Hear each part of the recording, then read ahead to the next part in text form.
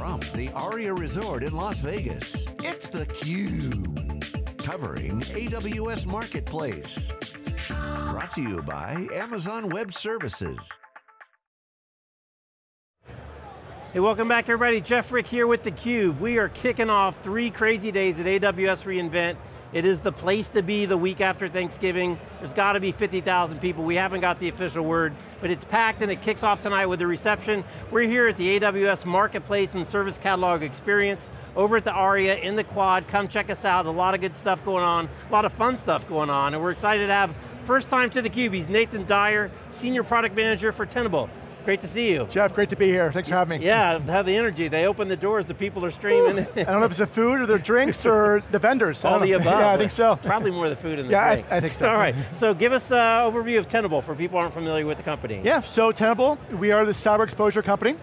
We help organizations assess, manage, and measure their cyber risk across their entire organization, across their modern attack surface.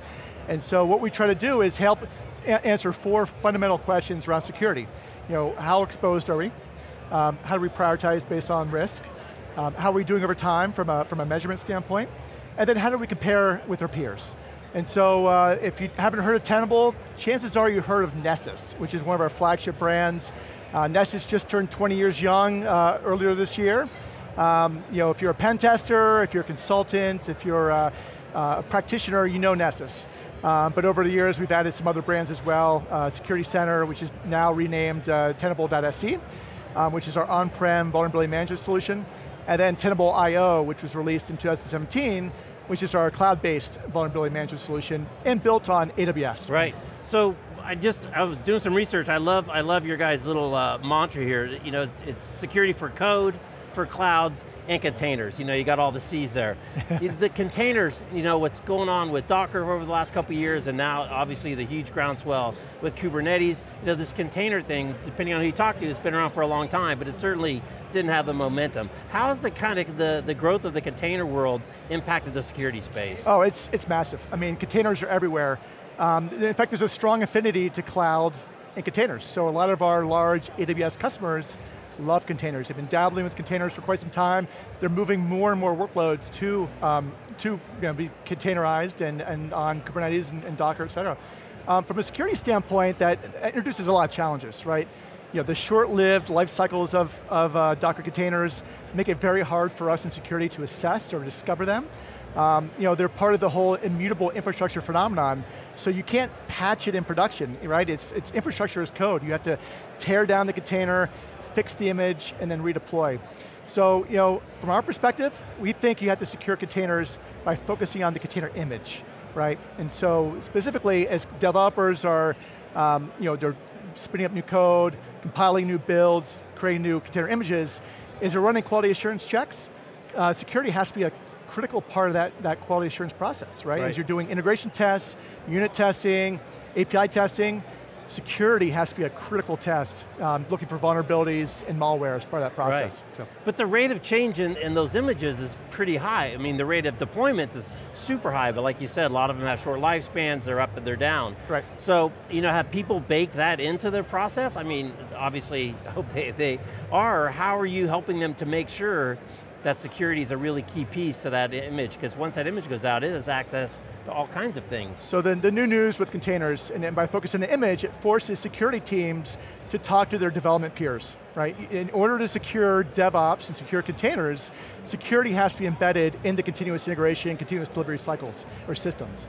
And if you're focusing on development, you have a much greater chance of making sure that vulnerable container images are not escaping into the wild, and you guys should get a hold of those vulnerable images and make sure they adhere to corporate policies before they're released into production. Right. So that's the new news. Well, it's funny because you referenced the DevOps, because DevOps now has been around for a while, and clearly is the way the code gets deployed at a very rapid iteration. So are there some significant lessons from the DevOps security angle that you're now using then on the container side? Yeah, well, first thing with secure DevOps and DevSecOps in general is you have to get the developers and security teams to talk, right? You have to have a shared understanding of what makes each other tick, what are the goals, what are the responsibilities, priorities, understand each other. And it turns out there's actually a lot of shared understanding and mutual benefit between InfoSec and application development. right? When security is focused on solving for vulnerabilities and looking for security issues, that's improving code quality. That's removing some of the software defects from the development code. And developers love that. They love producing high quality code. On the flip side, security teams can learn a lot about agile development, DevOps principles, right? Bringing DevOps into the security discipline and help security teams start to leverage automation and continuous testing, continuous delivery, and make them much more scalable and productive in their organization. So there's a lot of mutual understanding there. Right, so I'd imagine there's a lot of kind of similarities between kind of classic waterfall and the moat versus now kind of the DevOps and the continuous and ongoing constant process. That's exactly right. Yeah, so we're here at the AWS Marketplace. So you guys are selling through the marketplace. How has that been for the company? How's the experience been working with the AWS Marketplace team? Oh, it's been great. I mean, Amazon's a great partner to work with. Tenable IO, which is our cloud-based vulnerability management solution, is built on Amazon. We have a great relationship with the Amazon engineers.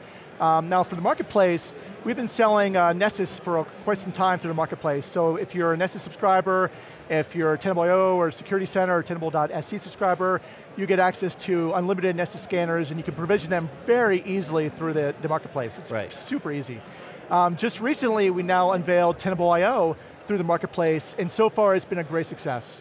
Now customers who prefer to buy through Amazon Marketplace, AWS Marketplace, can do so with a couple clicks and be provisioned and get up and running with Tenable IO.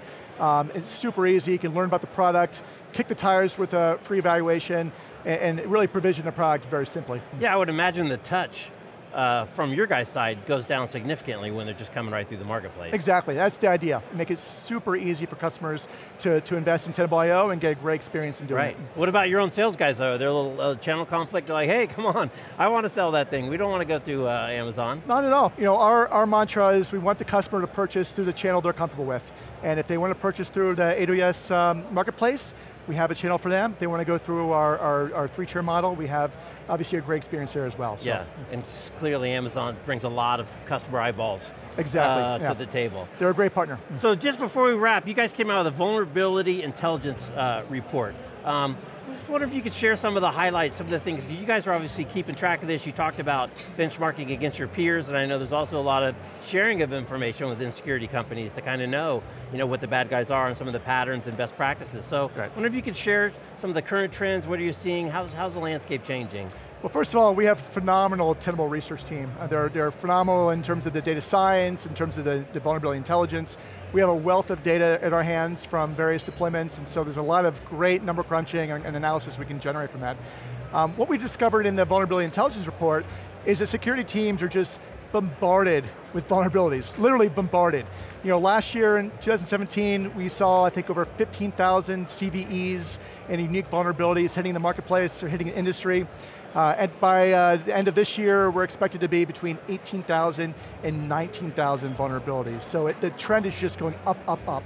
I think what makes matters worse though, is that when you start looking at those 19,000 vulnerabilities, over 60% of those vulnerabilities are classified as either high risk or critical.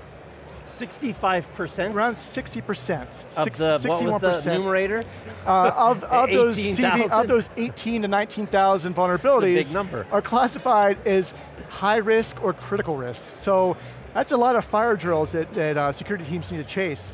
And so what we're trying to achieve is helping our customers and helping the market at large understand what are the true risks out there. Not the theoretical risks, what are the actual cyber risks? Meaning, what are the vulnerabilities that could be easily exploitable, that have exploit kits already developed?